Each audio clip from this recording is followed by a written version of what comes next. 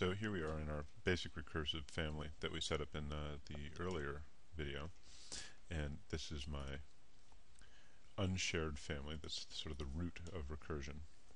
And I've got another family here that is shared. And what I'm going to do is I'm going to nest this into the other one to basically give me a sort of a placeholder geometry to sit at the root of my whole recursive system. And this is, again, this is just this is another adaptive component that just has a sweep geometry along it. I'm going to load it back into this guy, and I'm going to place it actually where its adaptive points are, like that. And I'm going to save this, and then I'm going to save it as recursion 2. I'm going to overwrite that earlier one that we made. Yes, I want to overwrite it. And I'm going to close down this. Well, yeah, we'll keep that one for now. And I'm going to open up recursion 1, and I'm going to start my nesting behavior. So I'm going to load into recursion 2, and I'm going to place this guy. Basically, I'm just going to repeat that same assignment of parameters that we did before. So this is all old hat to you guys now. You've done this. But I'm just going to repeat it just to sort of show you how this behavior works. Do it one more time. Assign parameters one more time.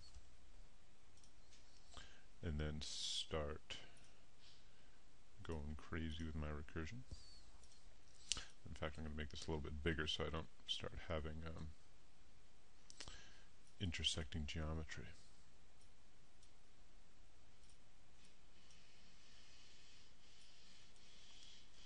Like that.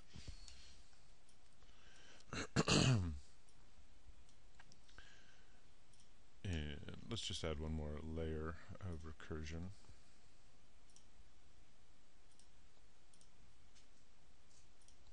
Actually, this might start intersecting here. Nope, nope, it's still okay. Okay, so let's say that that's enough to just get us our basic recursive behavior. And I want to go in and I'll make this guy a little bit bigger so we can see what's going on.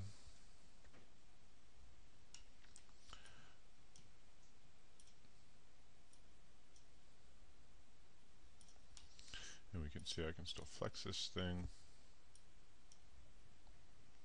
Takes a little bit longer to regenerate because it's got some geometry on it now. So now I say, you know what, I don't actually want my recursive family here to have a round sweep, let's say. Well, I can go back into my shared family here, and let's say I just want to edit that profile. So it's a circular profile right now. Let's say I just go and replace that with a rectangular profile. Do my circle, there's 4 sides, and there. Finish editing.